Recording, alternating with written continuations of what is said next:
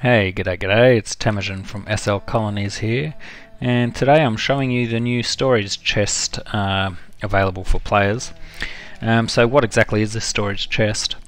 So when you log into the game, when you first wear the HUD and meter, you'll see one of the messages you'll get on your screen is, for example, you have 39 of 50 slots used. So every player gets 50 slots to use, and that's basically 50 stacks of different types of items. So for example, you could have 350 units of silver ore, you could have 50 units of gold ore, and so on and so on. You can have 50 types of items stacks. Okay. Now what happens when you reach these 50 slots? Basically you will start to go through your fatigue stat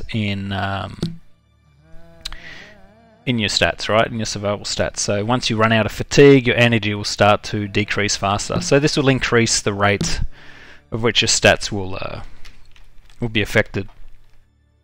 One way to get more to slow down this process is to level up with CXP and get more strength. So strength will give you more benefit, and you won't lose fatigue as fast.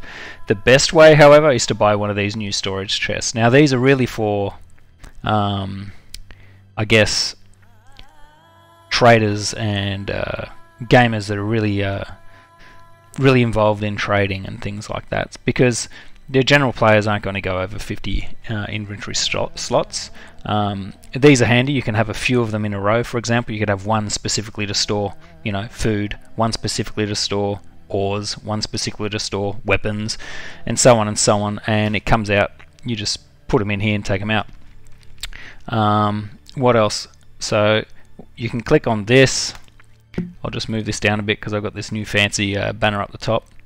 And you see you have different options where you can stash an item, retrieve an item from the chest, you can rename it, and you can view its inventory. So we'll click on view inventory and have a look what's going on and see what it looks like, but I haven't added anything to this, so we will see that, yeah, so because I haven't added anything, you won't see anything here. So 1 second, let's add an item.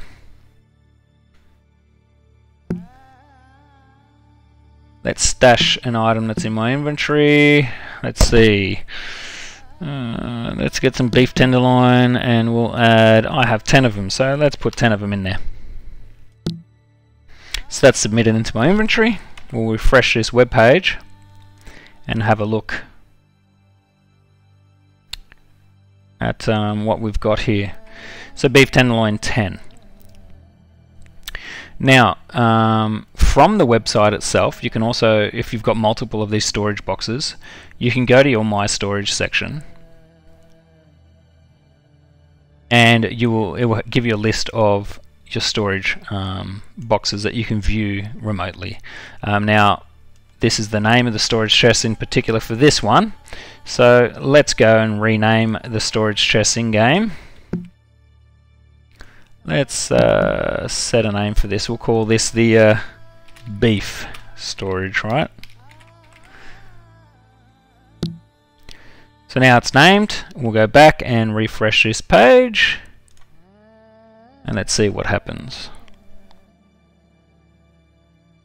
Right, so now it's called the beef storage.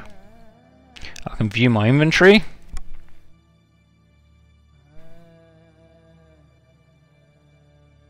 And you'll see I've added beef tenderloin 10 to this box. And as I said, you can have multiple of these storages, call them what you like to sort out your inventory. They come with, you can store an extra 20 slots per storage, and it comes out of your personal storage. Let's take out the beef tenderloin and put it back in my own inventory. I've hit retrieve. Let's try again. There we go. Beef tenderloin. And how much do I want to take out? 10. And let's have a look.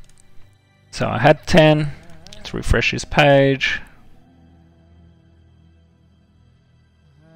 And now nothing's left in my inventory. So a nice little system for you guys to enjoy. I hope you guys will will use it and enjoy it as it's intended to be, and I'll see you guys next time.